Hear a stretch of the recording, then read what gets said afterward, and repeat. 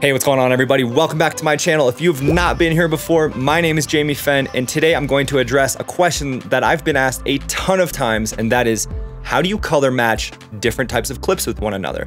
Now, if you want to do any type of coloring or want to become a colorist, you're gonna have to know how to do this basic thing pretty well.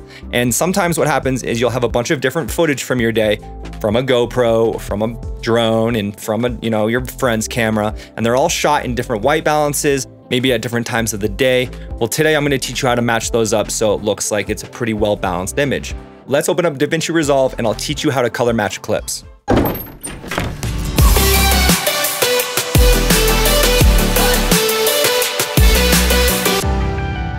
For this example, I have 4 clips here, and the first one is a drone shot during the golden hour. I have another shot here that is kind of midday from a GoPro. I have another shot here, which is midday from a Canon point and shoot G7X Mark II. And this last clip is actually a GoPro as well. So with shot matching, I typically like to start with the best clip, with the best exposure from the best camera. And the reason is because I want to shot match everything to the best image. And so for this example, I'm not going to necessarily do that just because I want to use something that has a little bit more color, kind of like a all around white. It's got some blue sky. There's got some skin tones. And so I'm going to use this GoPro clip here. So I'm going to come up and just add a node real quick and just do a basic primary grade. I'm going to look at my waveform and I'm going to add first some contrast, then some saturation, and then also come over here, expand this out, and look at the RGB. Now immediately I look at the tops, which is the highlights, and the bottoms, which is the shadows. And what I like to do to balance images first is just to make sure that these are kind of all matched up. And I know the middle here, the top up here, is white and pretty neutral. And so what I'll do for white balance is come down here for the quick get around for white balance and select either something in the clouds that's neutral white or whatever I want to be pretty much white. So I'm going to select the snow like that. You can see that the blue jumps a little bit, but if you look down here on our shadows, you'll see that the red is a little high. So what I like to do is come into the curves and select the red, and I'm just going to pull the shadows down just a little bit like that. I'm also going to pull the overall luminance down of every channel until I see which ones start to touch first. And I notice that the blue and red are pretty on, but now the green is a little high. So I'm going to click on the green and pull the green down. And you can see these start to adjust as well, so you kind of have to just keep your eyes on it. All right. So now what I want to do is take this still frame right here and reference my other shots to color match to it. Instead of going back and forth between your clips, you can actually just right-click on the actual viewer window and select Grab Still. What that'll do is create a still frame. It'll basically snapshot that, and then you'll be able to use it in reference to your other clips. If you don't see it up here on the left, you can just click on Gallery, and it should display right there. All right, so let's color match this next GoPro clip. So there we go. We got a clip here like that. And what I want to do is actually just come in here and right-click on the clip that we just graded and apply grade. Now that will somewhat get us into the ballpark because 1, it's the same camera, and 2, it's kind of the same time of day. It's got the same type of, composition. And what I want to do is just double check the scopes. I want to look at our waveform real quick. I'm going to adjust the highlights here by coming to our Y and just pulling this down so there's no clipping, and then also look at our shadows and maybe even pull them down a little bit until, just a little bit until it basically almost touches the bottom. Next, look at our RGB, kind of make sure everything matches up. What I like to do is just make sure our highlights are relatively close, but everything looks pretty well balanced. Also, I'm going to select the white balance picker, come in here and select something that I know that's pure white or that I want to be pure white. And I'm going to select the clouds up here, and that changes it to be a little bit cooler. All right, so now once we've done that, I'm just going to right click on the frame and select Show Reference Wipe. And now what's awesome is that we can go back and forth and look at the clips simultaneously. But you have to keep in mind, this is our like golden money shot here. So we have to make sure that the shot that we're trying to grade matches it, or else, you know, it'll look kind of uneven. And we want to make all these shots to kind of feel like they're in the same world. A good way to do this, if you can't trust your eyes, or if you don't trust your eyes, or if you want something else to reference from, we can pull up our scopes. And what's really cool about using scopes and the reference wipe here is when we wipe back and forth, we can actually see it corresponding with our scopes.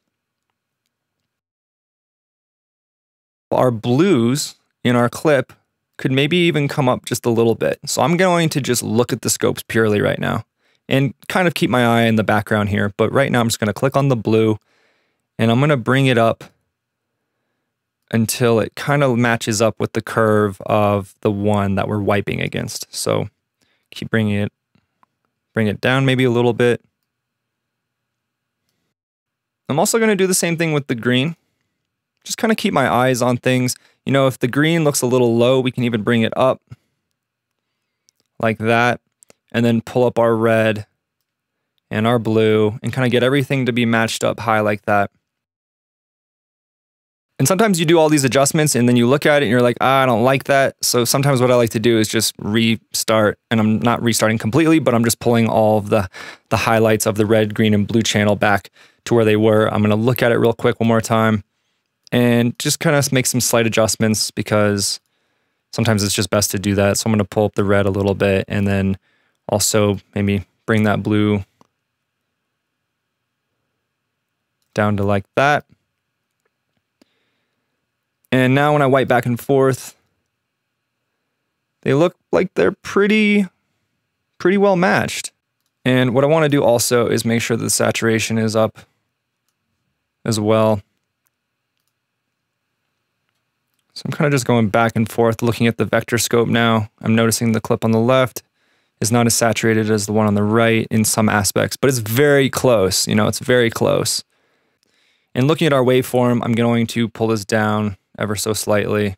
And now we have like a pretty matched shot.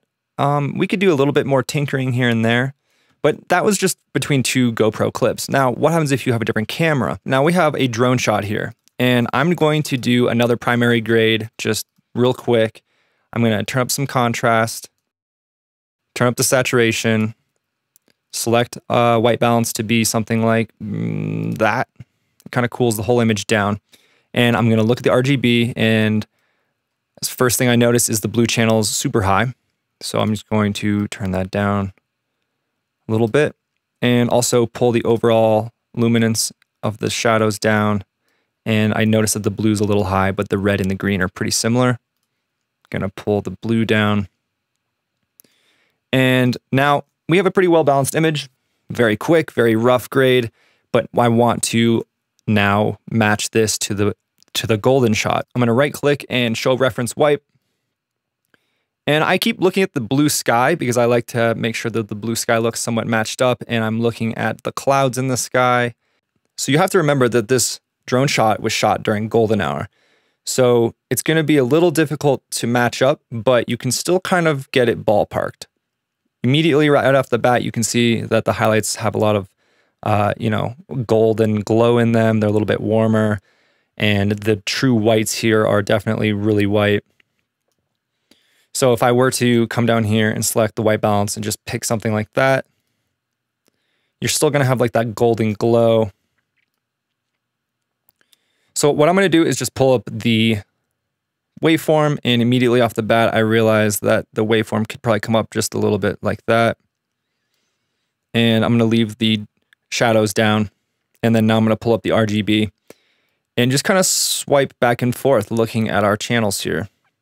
And I'm looking at like the highest parts of the red, kind of like the middle parts here, looking at the greens, looking at the blues.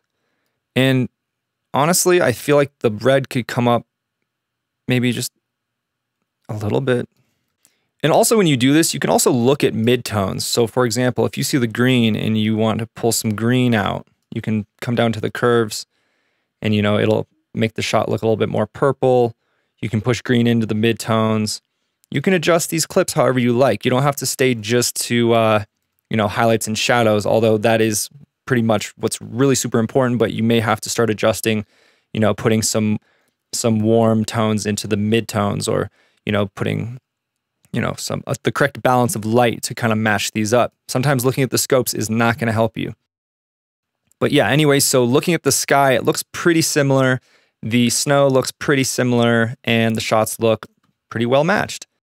So sometimes what I like to do when I'm not really focused on specific things and I just want to add a little flavor, and this is just a personal thing, I like to come into the Edit tab and go up to the effects library and drag in an adjustment clip. And I like to put it over my whole video or whatever I want to affect with this adjustment clip.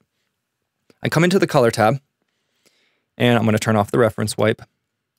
And I will add a creative LUT to everything. But the thing is that it's easy to get carried away with just slapping a LUT on and being like, all right, that's awesome, you know, because, you know, personally, I do that right now. And I look at it and I think it's a little too saturated. It's a little too contrasty. So what I like to do is come into the key, come down to the key output, and I just turn the gain down to about 0.2, 0.3. And the way I look at gain is 0 being 0, but 1, when you turn it up to 1, is 100%. So I like to personally, again, this is all personal kind of stuff, I like to go between 0.2 and 0.3, so like 20% to 30% of the LUT, and it gives it just a little bit of a, you know, a boost in certain areas. And this also depends on how strong the LUT is. So this number may vary. But I sometimes think that people can overdo it before they get a, you know, a second pair of eyes on it or look at it the next day. And I like to just kind of, you know, give it a little flavor. And this LUT is actually the teal and orange day for my personal LUT pack. It's probably my favorite LUT. And the link is down in the description if you want to check it out. There's also a freebie, so feel free to check that out. And now we have all 4 clips that are really, you know, as close as possible. I mean, I could, like I said, I could do a little bit more tinkering, but these clips are all pretty similar. They all live in the same world. Please make sure to like and subscribe. And if you have any other questions, comment down below. I'll try my best to answer it, and I will see you in my next video. Thanks.